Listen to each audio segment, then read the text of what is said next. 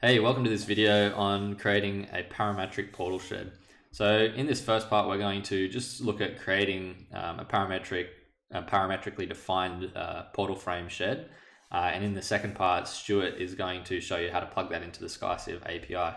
So what we're using here is called a software called Rhinoceros. I'm on Rhinoceros 7 here, and what it is a 3D modeling software which has some extra capability like scripts. If you're familiar with Revit, it's kind of like Dynamo.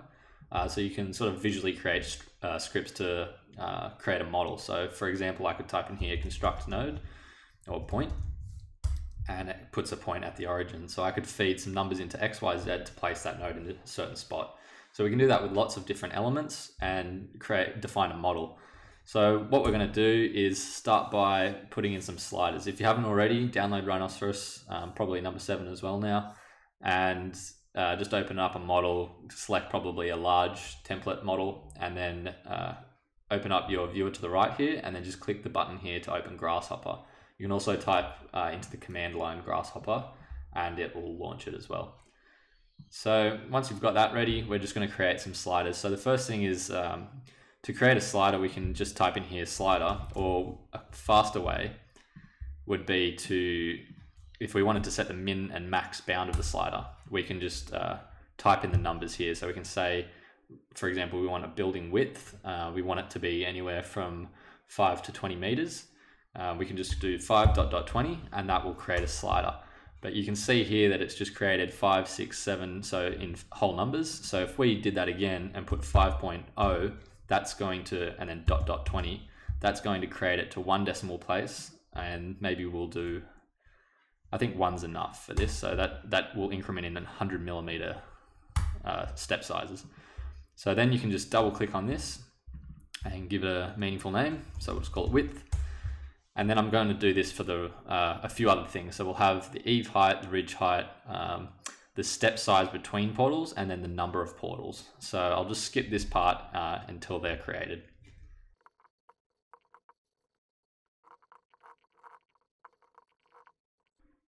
Okay, so now we've got the first 4. We're just going to put one more in, which is the number of portals. So we want this to be an integer, so we can just do 1 ... and say 20. So we can have, let's do 30. We can have up to 30 portals. And now you'll see that number will go up in whole numbers because we didn't put in any decimal places. So I'll just call this one portals. Now, if I just highlight all of them, I can center them all like this, or even go to the left and the right. So if I hit that one there, they'll all align to the left. Now, what you can do with that is highlight them all. Usually you can right click here. There is a bug with Grasshopper. I think it is only on Mac when you're on dual displays, where the right click functionality doesn't work here. So what I'll do is I'll move this to my second display and carry on from there. So now we're back on the other screen. If I highlight these and right click, we can group them. So I just like to do this to keep things together.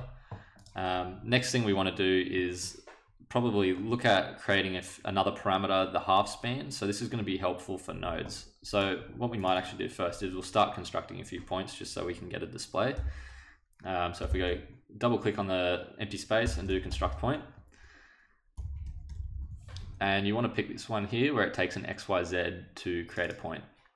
So to create the first point, we're just going to leave it there. If you wanted to be able to move your origin, then you probably want some extra sliders to define where this is. For us, we're just going to have it sitting at 0, 0, 0.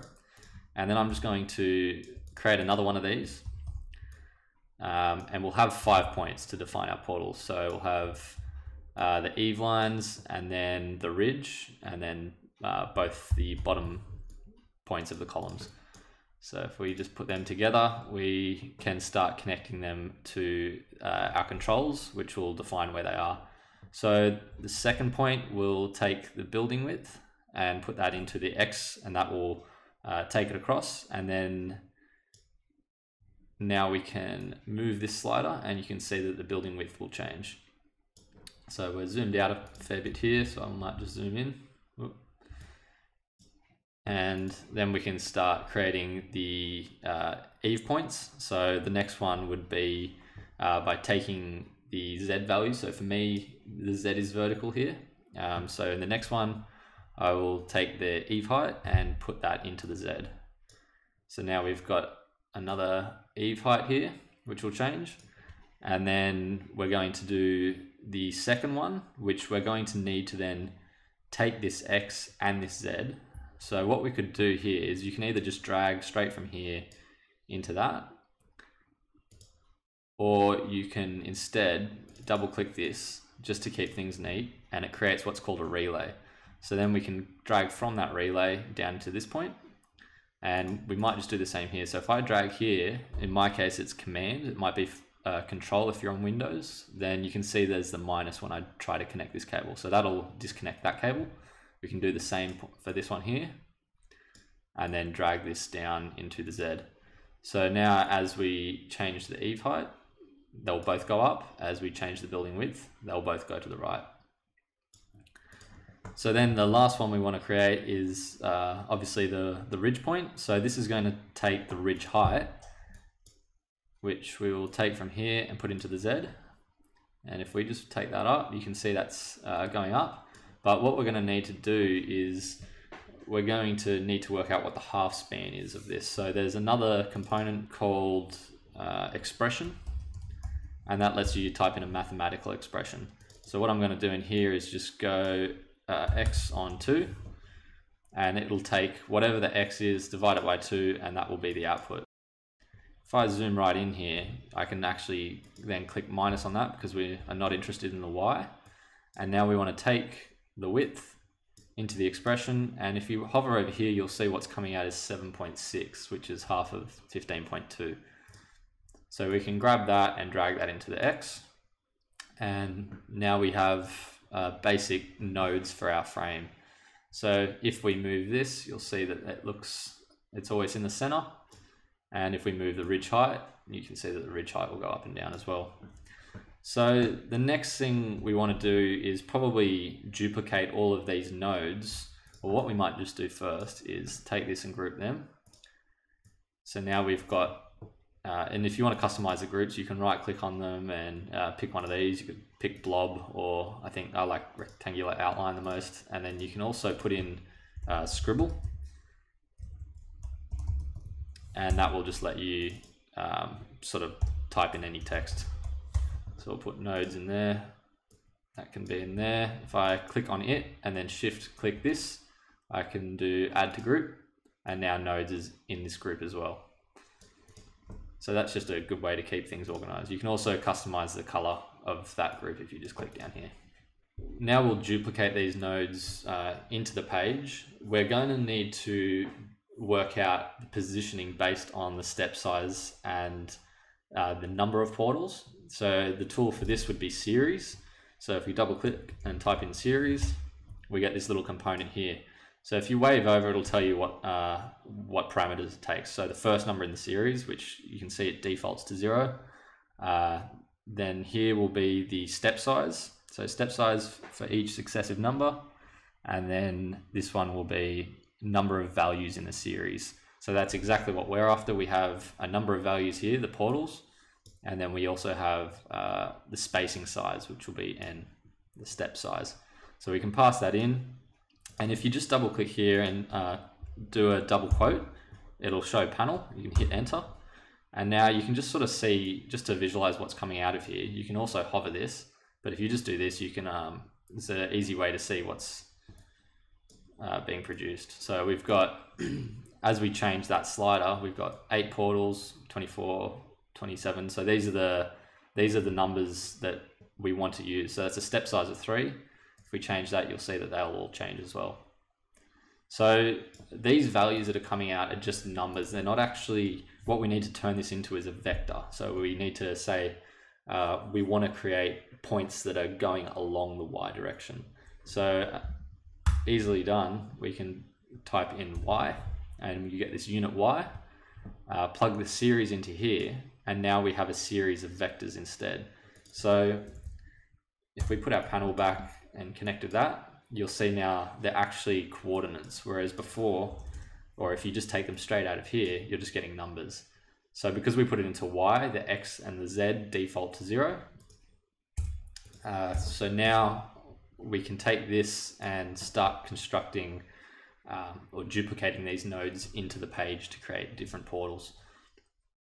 So what we'll use here is the move component.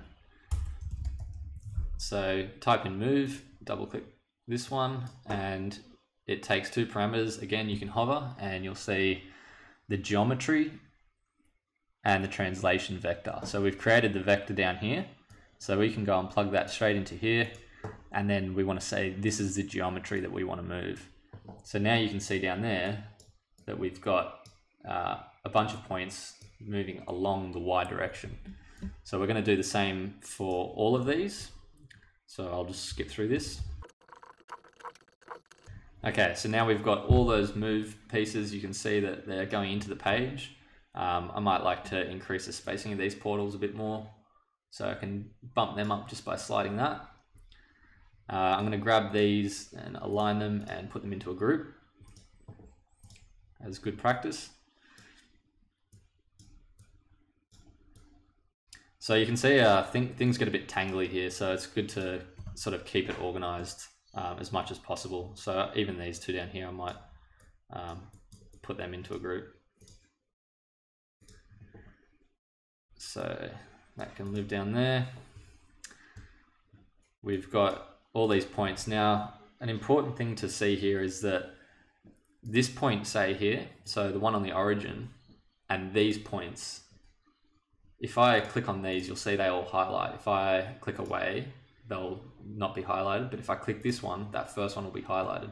So you can see that it's actually creating more instances. It's not transforming the original object into these objects. It's sort of duplicating them. So what we can do is take this one and turn off preview. So now that one actually disappears, and even if we select it, you don't see it. And if you select these ones, you do see them because they're not hidden. And you can tell that by the gray color of the box, the darker gray. So as you move along, you're sort of creating, you just keep transforming what you have, and then once you do that, you don't really need to worry about what was done before. So we can highlight all of these here, and then just right click in space and do preview off, and that will get rid of those initial nodes, but we still have all these nodes here. The next step here would probably be to create an eaves line and a ridge line. So if we just looked at this one here is our left eaves line, and you can also you can go along here and give these names. So we could say left eave line. Now what we're going to do is we're going to create the eave line with these. So it's quite initially when you start with Grasshopper, it's quite overwhelming the way the data is transformed between components. We'll be looking at grafting soon, which will make your head spin if you're not used to that. But to start with, what you can do is just hover here, and you can see that out of here we've got 1 point, and that's defined by X, Y, Z there. And then we pass that into here. And because we're passing 6 values, it's going to multiply each of those. It's going to take that point, and then it's going to apply each of these translations to it, each of these vectors that we've created. And then from that, it creates all those points. So the output then becomes all those points multiplied by that vector. So you could do your panel here again and plug that into there, and you can see what's coming out a bit more easy. So the next thing to do is we're going to connect all these nodes along here. So this is because we have a series, or it's like an array of points. If you're familiar with coding, it's just like a Python list or a JavaScript array. What we can do is take the polyline tool. Where are we? Here we are, polyline. So if you wave over here, or if you wave over the component, it tells you what it does. So create a polyline connecting a number of points. So we have a number of points in a list here. So we're just going to go and connect this one, geometry, to this one. And you can see that's just plotted a line straight through those points. So if you want to, you can add a Boolean into here, like a switch, and it'll close. So if you were drawing something that was curved and then you wanted the last 2 points to close, you can add that parameter to the C here. So then we're going to do the same for these other ones. Disconnect that. put that one in. And what you can actually do is if you just take this one and drop it there, it'll break the other connection. If you wanted two connections to come in, you can hover and hold shift and then that'll plug both in. So if I drag from here, hold command for me, then I can minus that one. So now you can see we've got these three lines. I could turn off these. I'm probably going to use them for now just so I know what's going on. So this is a polyline, which is obviously has nodes along it. We just can't see them. So it's helpful just to leave this on for now. Okay, and once we've got them, our ridge lines, so we're obviously not interested in putting a beam along the support lines, so we can just leave them off for now, but we will use them to connect the columns and then the rafters. So I'm just going to put them up here and group them, and that is now our ridge lines and our ridge line and eave lines. And then down here we're going to do the last thing, which will be connecting all these points. So this is where the data manipulation can be a bit confusing. It might take a little while, and maybe just watch this a few times, do it a few times, try it on different components, watch a few other videos if you're scratching your head over this one. So the next tool will be merge, and I'll try and explain this one the best I can. So what you can do here is you can pass it two data streams and it will sort of zip them together. So what we have is all these series of nodes. We want to connect this series of nodes, and then the left eave, we want to connect, we sort of want to zip these together to create individual lines, so that our end goal here is to plot a line between this node and this node, this node and this node, and so on. But we kind of need to sort of translate that data from going across to going up. So what we can do is create a data tree. So by taking this one as data stream 1 and then taking this one as data stream 2, we can zoom in here and just get rid of that. So now if we look at put our panel in and have a look at what's coming out, we're getting just one long list of points here. So this isn't quite what we're after, because if we just tried to plot a polyline between these two, you're going to see what's going to happen here is that all of these points are going to get connected because they're in sort of one list. So you can see it's going along and then it's gone back to the beginning and gone along again. So what we need to do is transform this data as it comes into the merge tool and sort of separate each of these points that is coming in into its own list. So what we do is we work with a data tree, which is kind of like a list of lists. So what we can do is right click D1 and press graft. And then we can do the same for D2. And if you look at the data now as it comes in, or let's ungraft 2 and look at the difference. So you can see that we've created 6 sort of branches, and the whole lot of these creates a tree. So we've got 6 branches, which is sort of 6 lists with one value in them. So that's defined by the n there, n equals 1. So one entry. If we go back down to here, this is all in the one list with 6 values. So we've broken this into sort of 6 lists, or 6 groups, 6 different groups of lists, but there's only one item in each of these lists. So as we bring the second one in, if we do the same, now our data looks a little different. So what we have is each of these branches defined by this group here, 1, 2, 3, and so on. So you can see our columns have actually now been plotted correctly. So this is one branch is a list of points. So point 1, point 2. Another branch, point 1, point 2. And if you pass this tree into Polyline, it knows how to handle this data. It knows that this is a tree. I need to go to each branch and then connect each of the points in those branches as a separate item. So it's just a way to do bulk effort in one hit. So you could individually go through and break these up, but if you start to learn your way around how the data changes and how the graph tool works, And there's also flatten, which goes the other way.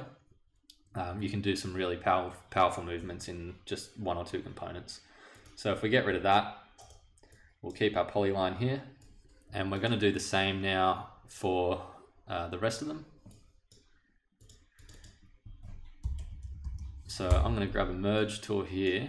I'm going to hit graft on both of these. I'm going to get a polyline, and I'm going to connect that in.